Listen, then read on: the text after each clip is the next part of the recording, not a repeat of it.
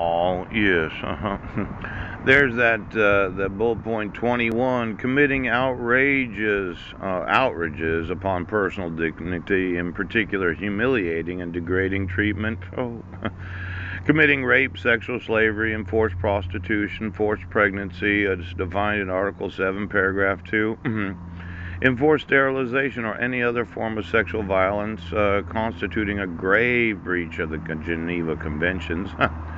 And then utilizing the presence of a civilian or other protected person to render certain points, areas, or military forces immune from military operations.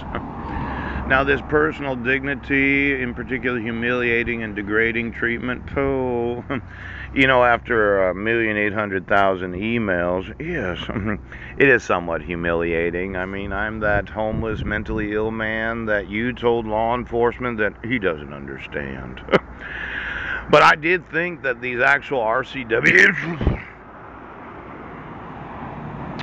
the RCWs of the state that require that you give actual notice of court hearings, there was one remedy available to me. If I don't like it, I can motion the court, where I thought when I informed you of civil rights violation, you, as law enforcement, were obligated to enforce my rights as a citizen of the United States. Now, I'm kind of thinking that it's very humiliating to get served in a public library where all the patrons have to see it. Pooch. Then when I got pissed on and you thought it was a practical joke, yes. And then you use my sister in an image holding Legina, the daughter that I want to adopt, and you won't prosecute Mike Van Proyen for exploiting his adopted daughter. There's been a lot of humiliating, embarrassing, tormenting, and torturing experiences that I've had as a citizen. Yes, where it seemed to me that you were getting paid because of the amount of wealth that I'm worth, and you thought, well, we'll make up crimes, but we won't constitute what the actual crime is. We'll just say it's a 2-count criminal complaint, which we won't admit any evidence in his behalf because we won't answer the criminal complaint, and we'll just put the guy away in a mental institution so his relatives can save him, and then they can pay everybody for the corruption. Ooch. Well, isn't that what you're doing?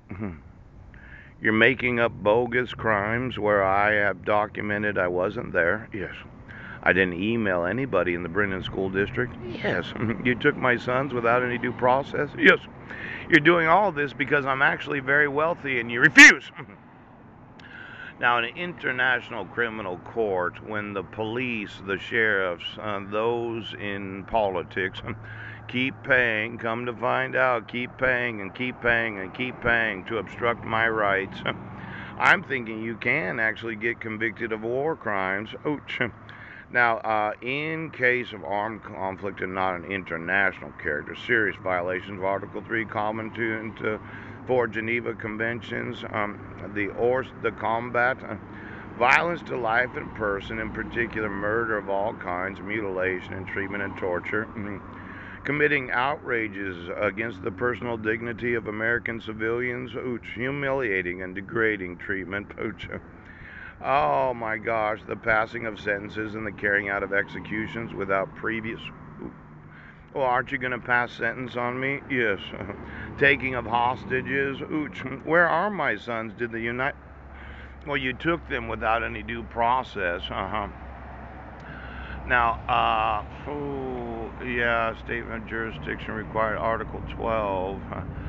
Now, the prosecutor may seek a ruling from the court regarding a question of jurisdiction or admissibility. Yes.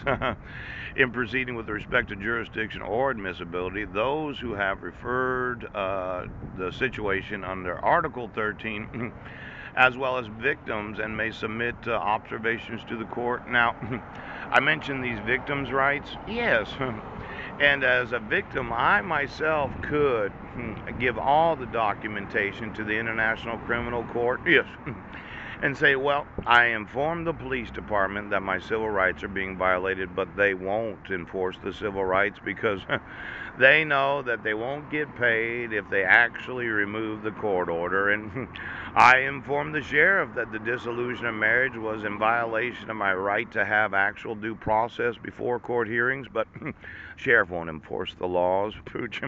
And then I informed the state legislature that the laws of the state of Washington are not being enforced, and they, as a legislature, thought that they could not be tried in the International Criminal Court.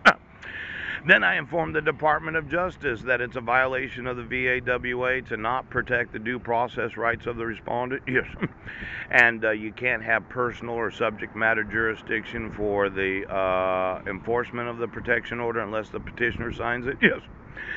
And then I informed the President of the United States, how are you today? It's Paul. Listen, could you find out if the United States government is holding any property that belongs to me? I thought my grandfather had actually dug a well in Yuma, Arizona, there near a military base. Pooch, have you been using my water for the last 25 years? I remember when my grandfather died, it really upset my father because he wasn't informed of the death. Yes. Seemed that Alton Cheney was representing the estate at that time, and a half-brother of my father, Paul Douglas Budnick, had showed up. Pooch! Now, I was an adult at that time, and I probably could have handled having that kind of wealth, considering the water in the south half of the United States. And I just wanted to know, okay, is there anybody in the federal government that knows?